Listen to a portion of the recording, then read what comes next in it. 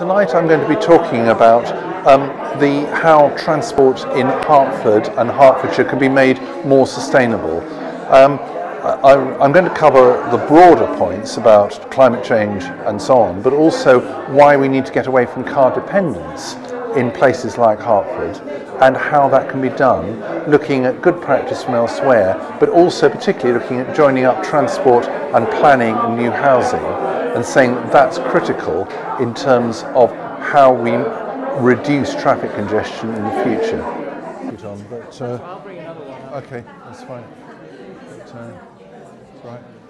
Yes, I've forgotten about Jed Griffiths being likely to be here. I know Jed from a long way back. He's here from CPRE Hertfordshire. He's making them as well. Malcolm, thanks very much, and thank you for inviting me to this. I was the CEO of what used to be called Transport 2000, and then only 7 years after the year 2000 it changed its name because it took that long to get agreement to Campaign for Better Transport.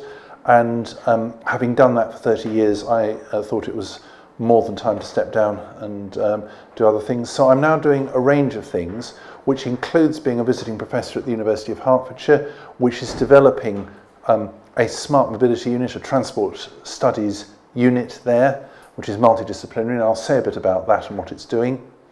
And I'm doing a number of other things, including advising Transport for London and others on getting more control over local rail services and across the country.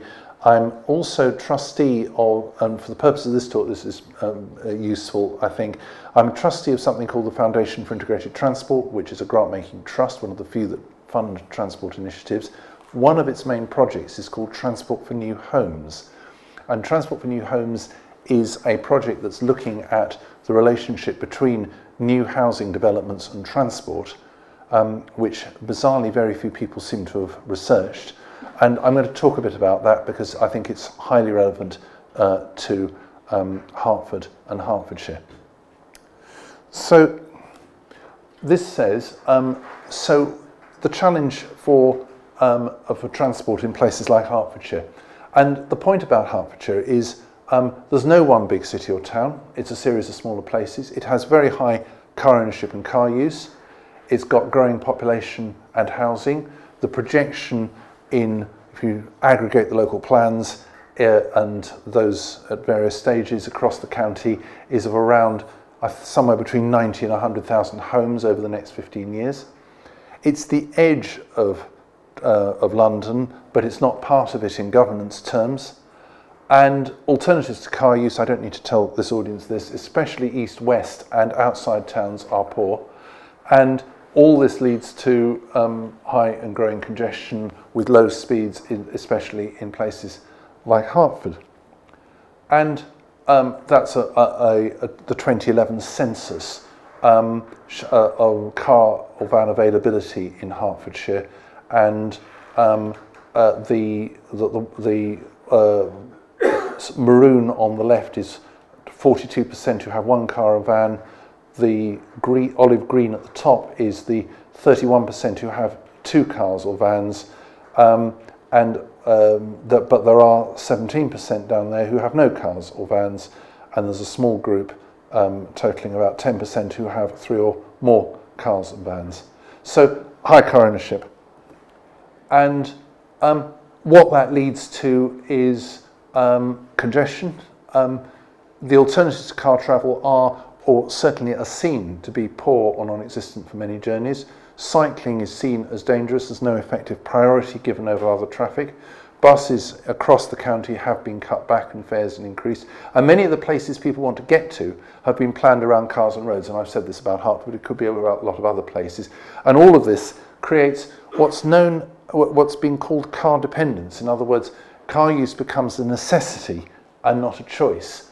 And that is a problem for those who have cars, who have to drive more, and those without cars, that's 17% with households, and the people in car-owning households who don't have access to the car, who are excluded from society. It's worth saying, though, and I want to talk a bit more about this, that car dependency, those kinds of shopping centres are not inevitable.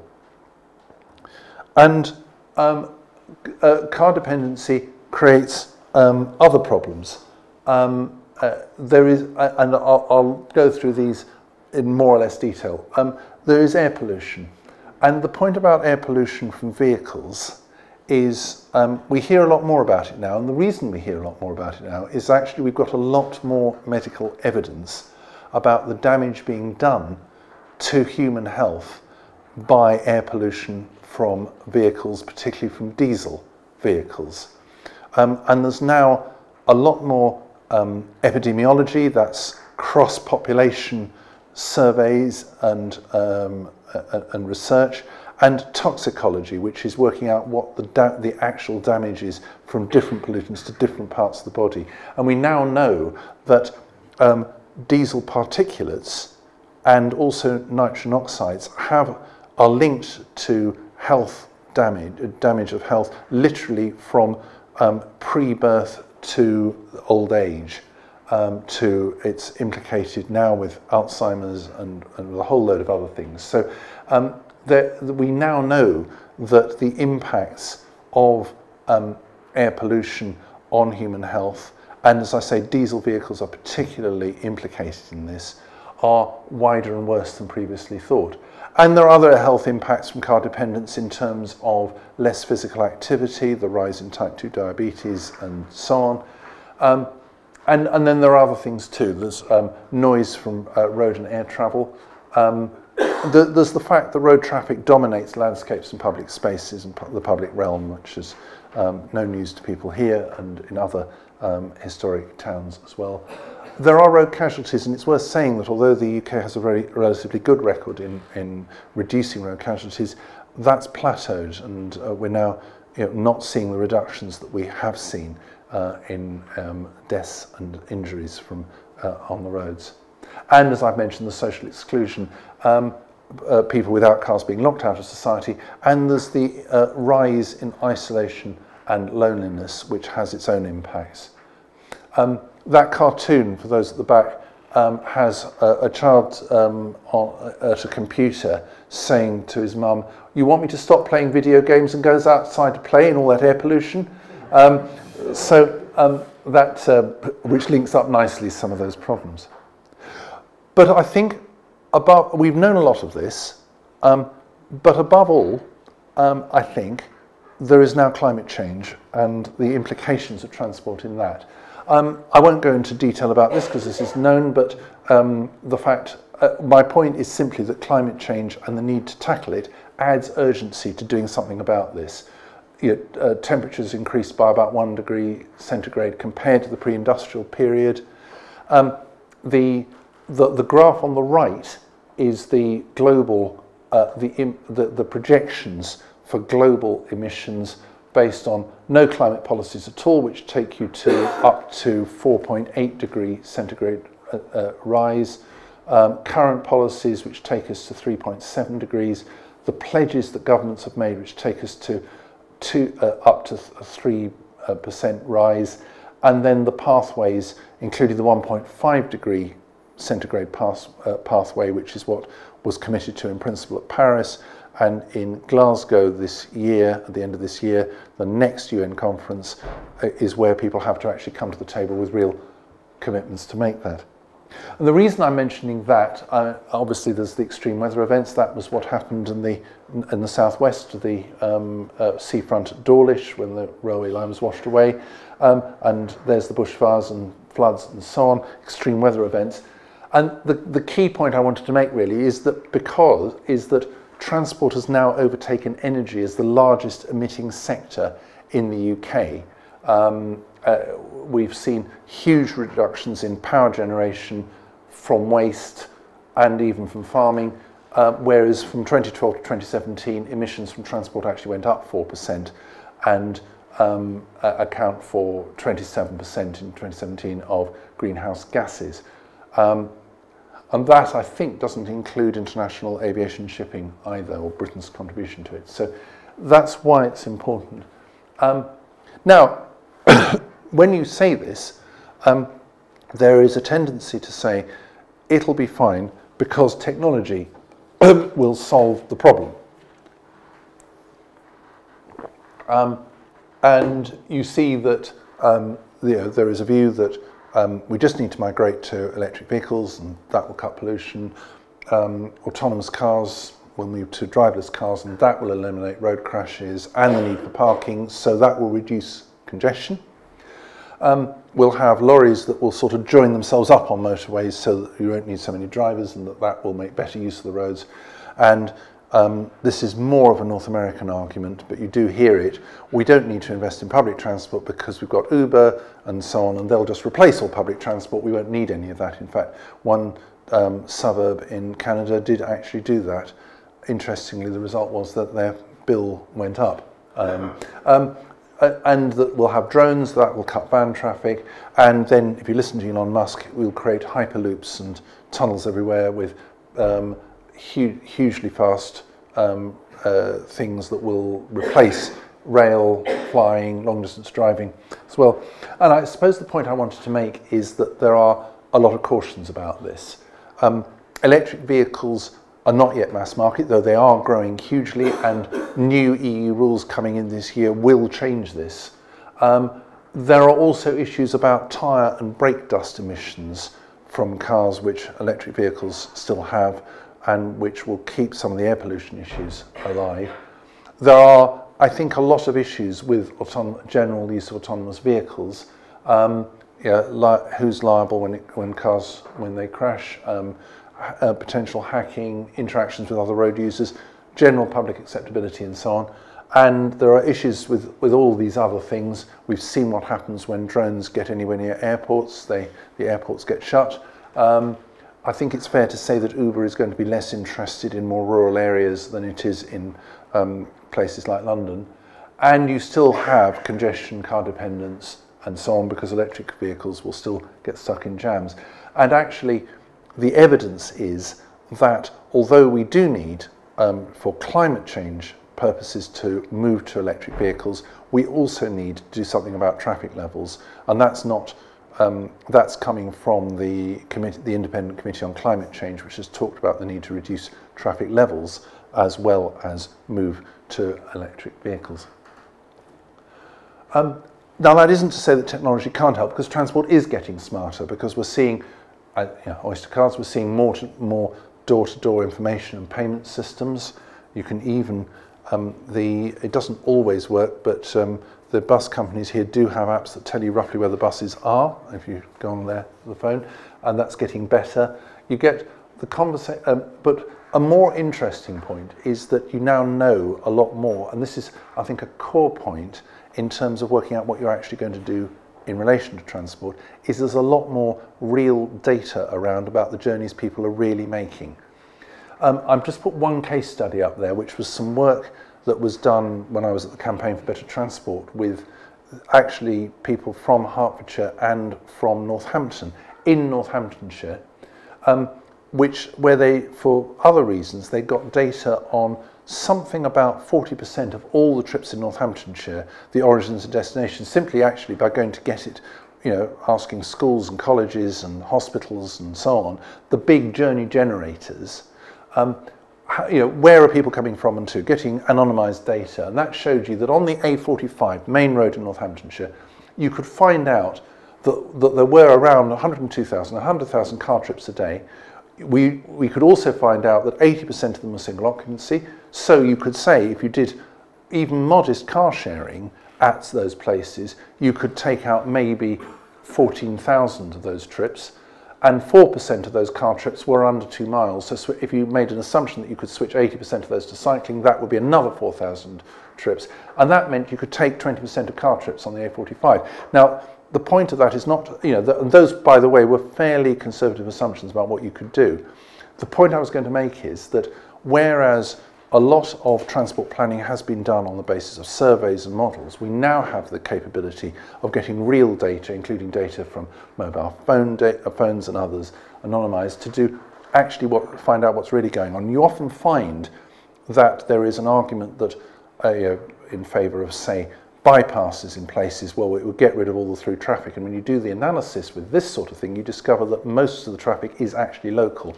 I remember ages ago getting some data for Hertford, where there's been a long-running argument about a bypass, which showed that 36% of the car trips going through Hertford were actually going from the estates to the south of the town to one of 5 major employers to the north of the town.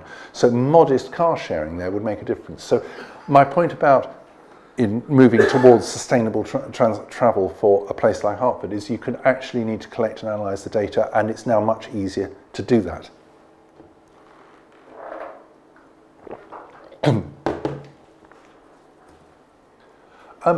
So what might be the other elements in that? I'm just going to go through a few of these. I think people talk about better public transport, and of course that's necessary. What I've done here is to say a little bit more about what that might mean in practice.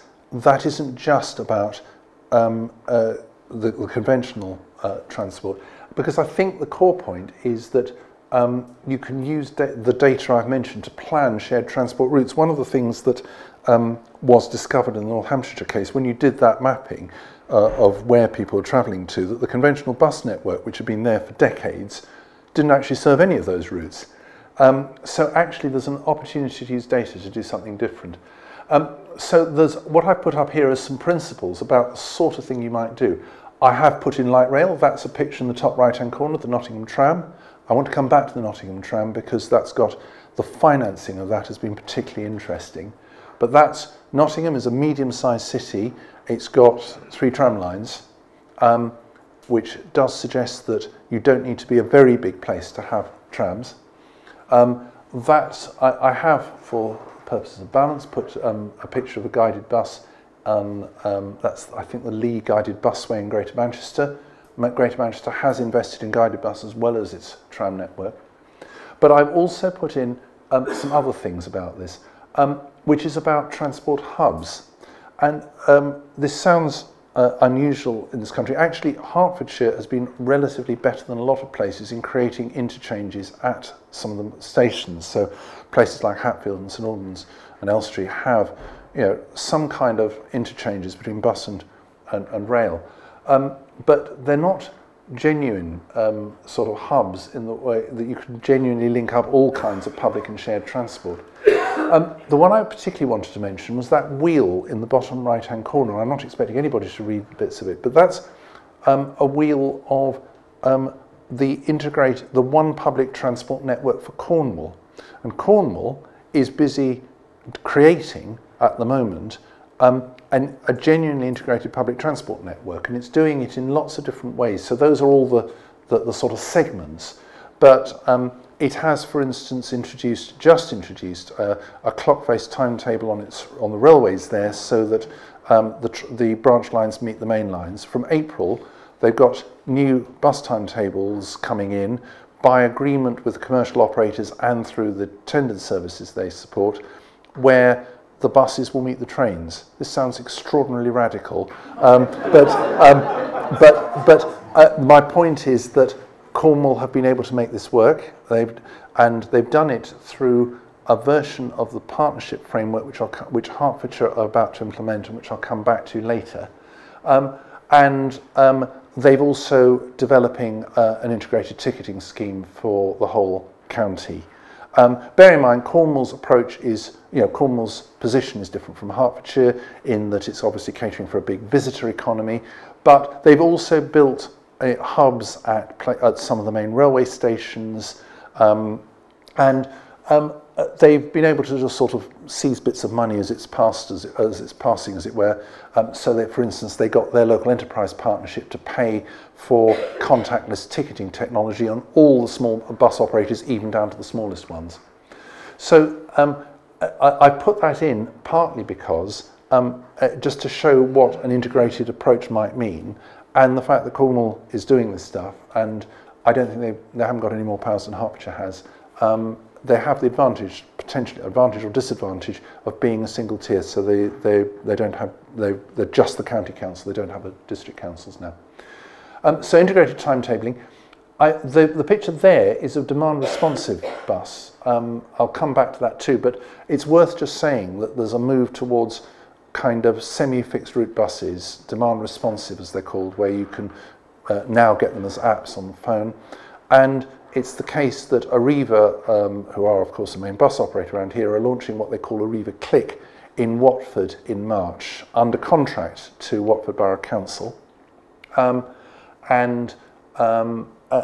it will be interesting to see what happens. Arriva Click has been also used elsewhere. It's been used in new housing. It's been in a new housing development in Leicestershire, and the idea is that it's somewhere between a taxi and a bus, but it does provide a more flexible service, particularly where you haven't got the level of density.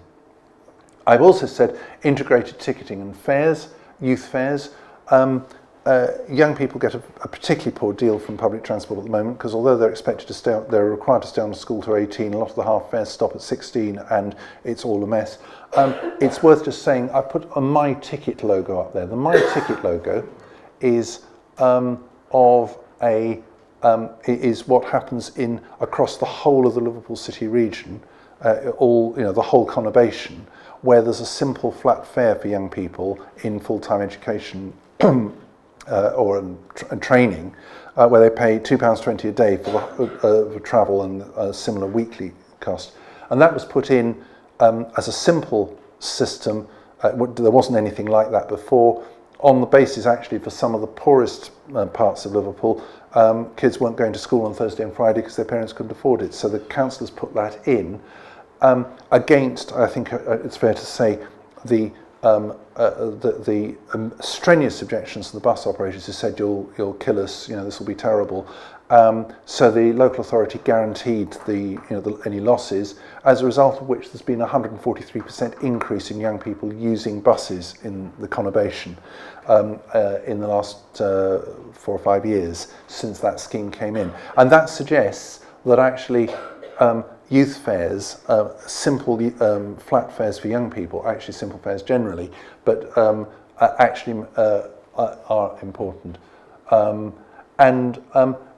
final one I put down there is Sevenoaks Town Council actually has got through what they call the Route 8, because they couldn't see anybody else in Kent or Sevenoaks actually putting in a service that would serve new housing developments and link it into the centre. So they worked with a local bus operator and got them to do it themselves. So they now have a new Route 8. So I'm mentioning that simply because one of the things that we're seeing now is local neighbourhood, town and parish councils doing stuff themselves and doing wider mobility options. That picture in the top left is Whitney, where the town council has organised with, in fact, the co-op movement, a set of local bus services that travel round and link Whitney to the surrounding area.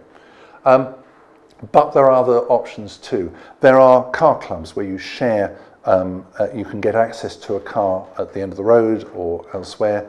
There is car sharing, which is now widespread, and we're starting to see more of that being organised. There's an outfit called Lift Share, which has teamed up with some of the big car hire firms like Enterprise to do shared assets where you might drive a car into work. The car at work will then deliver parcels. It might do journeys at work. It might then be used by somebody else for a leisure trip in the evening.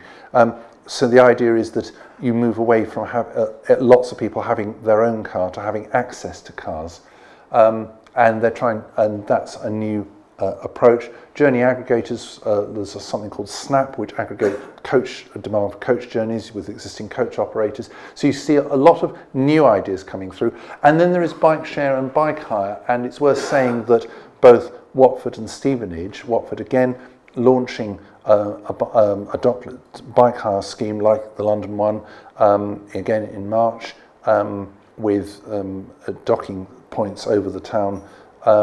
And Stevenage is also about to, I think, has formally commissioned to do that. So we are starting to see the idea of bikes, and it's just worth saying that e-bikes, I'll come back to that, electric bikes do provide a completely different cycling experience because you can go much further. You don't have to sweat so much. You know, they are changing the nature of bike travel. So I put all these down there more just to say there are all these new mobility offers, and there are community transport and social enterprises coming into this area, and so there are opportunities for doing quite new and different things.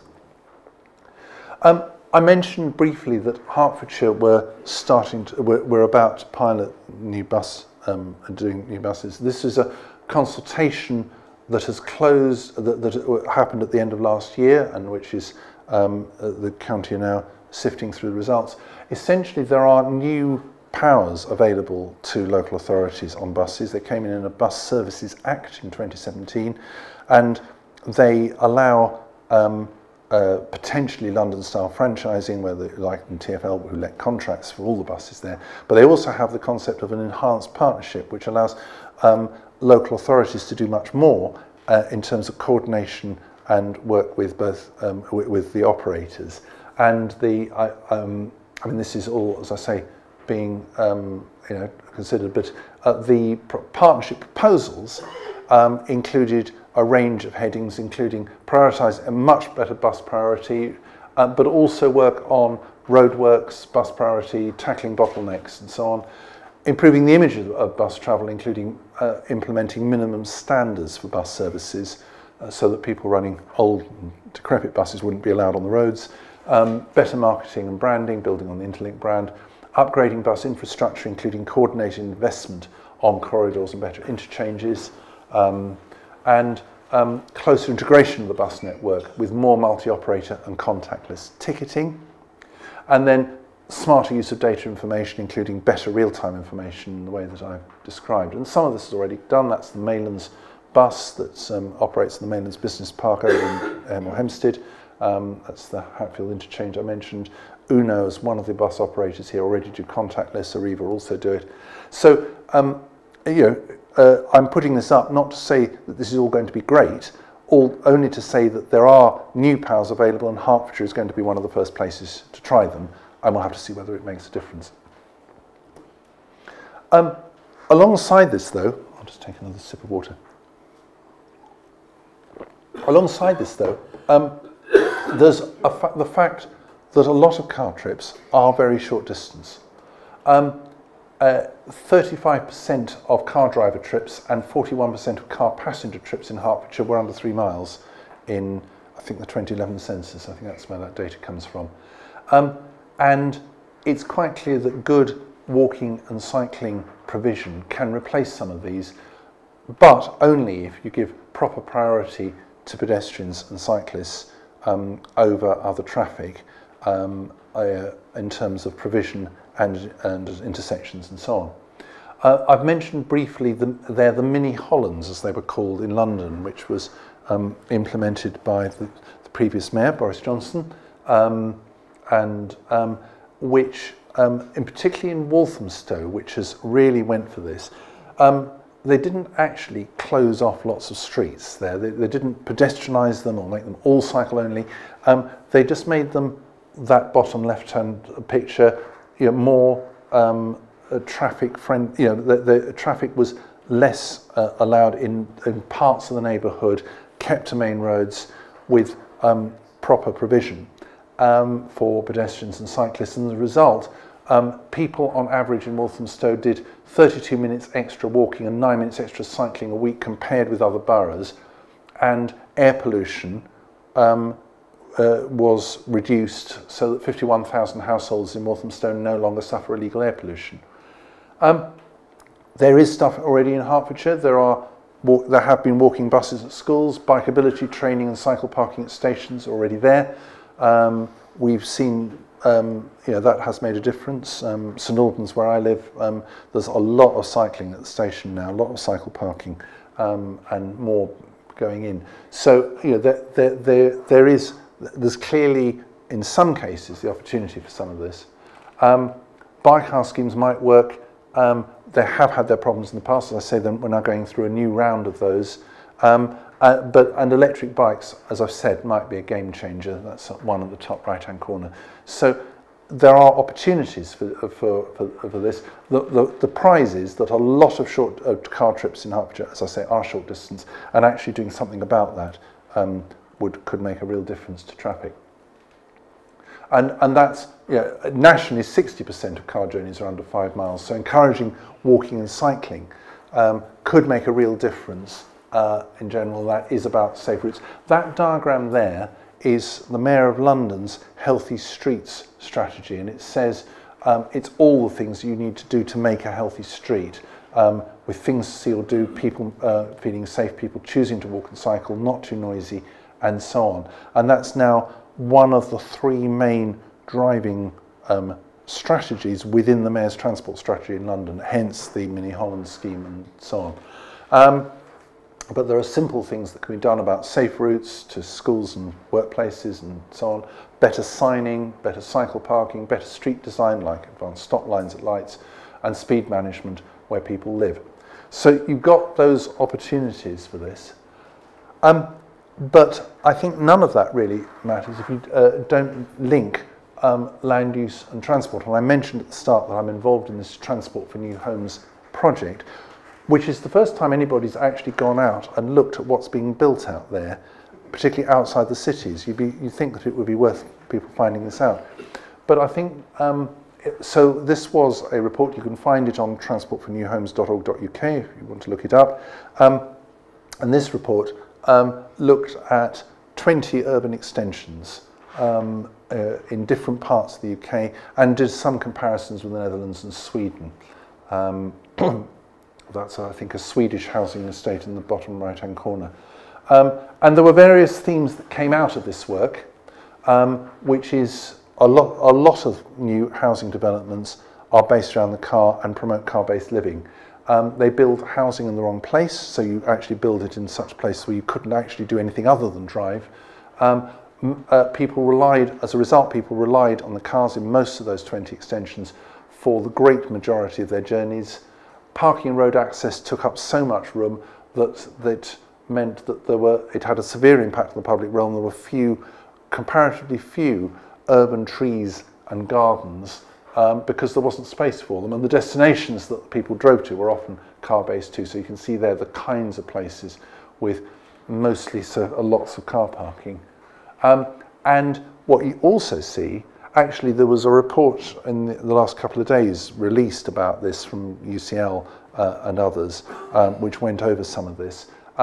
What you also see is that we're now actually building homes without pavements on the American model, because there is a belief that people won't walk.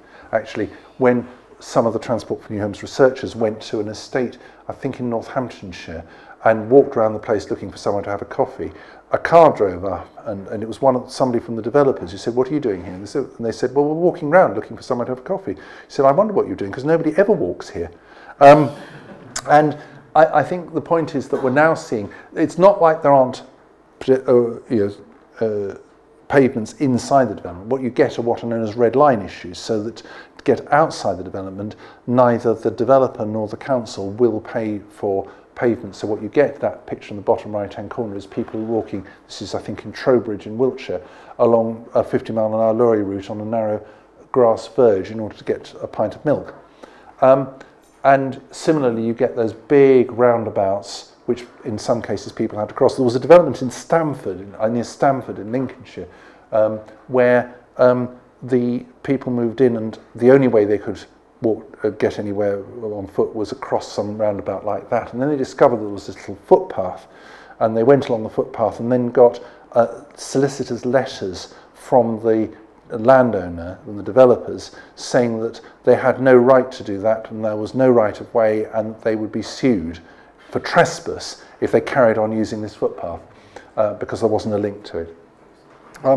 One of the 20 we looked at was Poundbury, which is the Prince of Wales development near Dorchester, and that had we put that in rather as a bit of a sort of alternative, because Poundbury has deliberately mixed land use. That's a picture of Poundbury in the bottom left there. It has local services, local shops, businesses, and it does have car parking, but the car parking is hidden away behind rather than in front of the houses. and as a result, in the 2011 census, 31% of journeys to work were not by car, which means that you're talking about what we call here urban quarters rather than isolated developments. Better practice does exist. I mentioned Poundbury. Kidbrooke in southeast London has a development that's the bottom left in there, has lots of green space and bus services and so on. Shawfair, bottom right, that's a new station built, insisted on by the Scottish Government when they reopened the railway line into the Borders from Edinburgh. They were roundly criticised because in the first few years nobody was using the station. That was deliberate. They were putting the station in before the development arrived, so as a hub for a new town and commuter settlement for Edinburgh.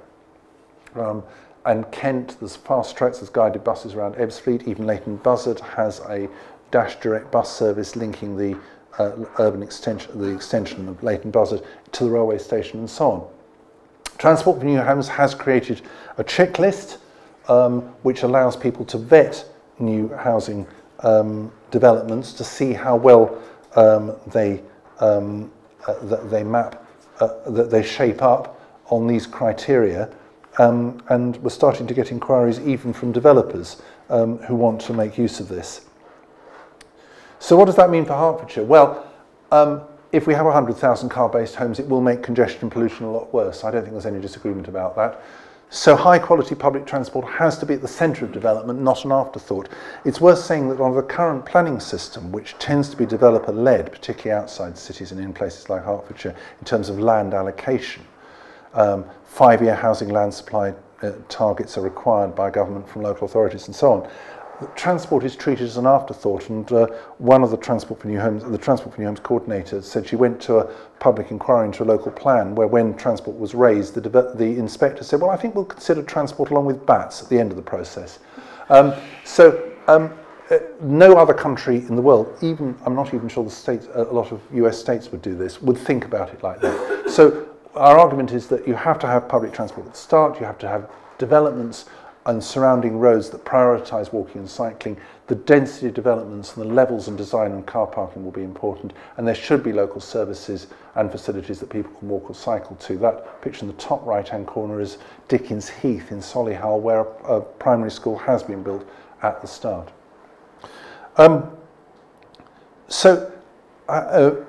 Given particularly for here, with the Gilston Garden Town in Harlow, this is going to be important. And actually the next Transport for New Homes report, which should be out in a couple of months, is looking at the 20 of the garden towns and villages proposed nationally, including Gilston, to see what is actually promised on the ground. And the preliminary results show that there are great master plans which are ending up with big motorway junctions because of the application of strict rules about capacity of the nearby network and transport and planning appraisal systems. So we will hopefully be able to show what's actually happening on the ground and where the money's going. I briefly wanted to mention, I'm conscious of time and I'll finish up in a minute, but I wanted to mention one or two other things. Freight transport, because van traffic is growing fast, there are opportunities for zero-emission vans, but there are also opportunities for the cargo bikes. And DHL, that bottom right-hand picture, DHL have been investing in cargo bikes in cities. Electric cargo bikes can go a long way. Government is now providing funding for those. You can have consolidation of freight and new forms of rail freight. Actually, that's an old Thameslink train that's being converted to take freight into Liverpool Street Station from, I think, Tilbury Docks and elsewhere. So there are new ideas for doing rail freight differently, which might look a little bit like old ideas for doing rail freight with high-value parcel delivery and so on. So I only wanted to mention that because everybody forgets about freight in transport, but it is very important. I wanted to mention finance and funding because everybody goes, well, how are you going to pay for this kind of stuff? And there are different ways of doing this. There are, for example, the concept of what's known as total transport, and what we've found in general is there are lots of different public bodies clinical commissioning groups for non-emergency patient transport, school transport and so on, which commission transport services. And there are opportunities to bring those pots of money together and fund a much better public transport network as a whole.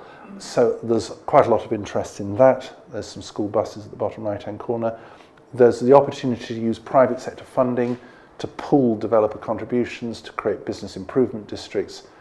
But I think there's a broader point, which is a longer term one. If we are going to move, as the government has committed to moving away from diesel and petrol vehicles altogether by 2040 or even earlier, all that fuel tax revenue will disappear. So we will need new ways to pay for roads, which might mean that road pricing becomes something that has to happen rather than something that people keep putting off. So pay-as-you-drive motoring might be something that happens. But there are other opportunities. Just keeping track of what I'm doing. I'll speed up because I'm conscious of time. I mentioned the Nottingham Tram. The Nottingham Tram was part financed by a levy on workplace parking spaces. So employers in Nottingham who have 10 or more parking spaces for their workforce pay something like 300, it's a bit more now because it's on an inflation, £300 per space per year. That raises somewhere around £9 million a year, which goes into transport, which is part paid for lines 2 and 3 of the tram, an electric bus fleet, upgrades to the main railway station. 40% of trips in Nottingham are now by public transport, which is among the highest levels outside London. So there are opportunities for innovative ways of financing transport, and there are also opportunities to do interesting things just in relation to doing things with, in relation to travel generators. Because the people who actually generate travel, employers, schools, hospital, leisure providers, can reduce single occupancy car trips, and for the reasons I mentioned, that can make a big difference. So you've got the top left-hand corner is Kesgrave School in Ipswich, where something like 7 out of 10 of the kids cycle to school because it's been made really easy for them. There are good cycle routes, there's lots of cycle parking, there's lots of cycle training and so on in a new development. There's the bottom left is Latitude Festival, which is one of the festivals that's made a big thing out of getting people not to drive there, and so on. It's worth saying that the University of Hertfordshire has a good track record here because it's got the bus company, it's also got one of the longest standing e-car clubs with something like 200 or 300 members in it, and a park and ride and so on. So Hertford, the university itself has shown what can be done.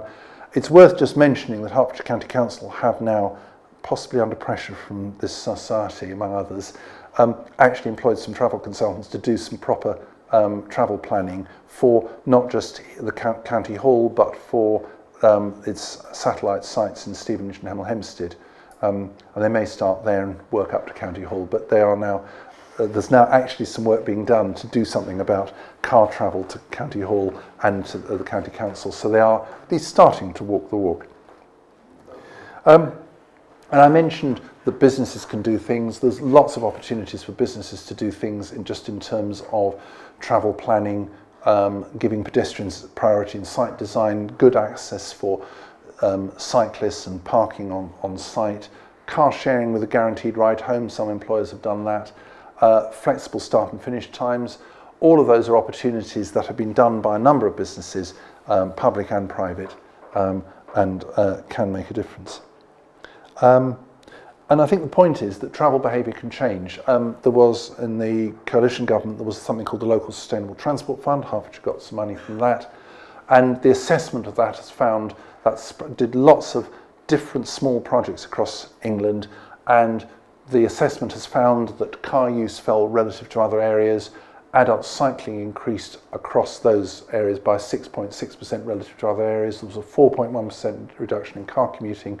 Carbon emissions per head fell by 6.9%. The projects were very high value for money. A similar programme of cycling cities and towns saw an average increase in cycling over 5 years of 24 to 29%.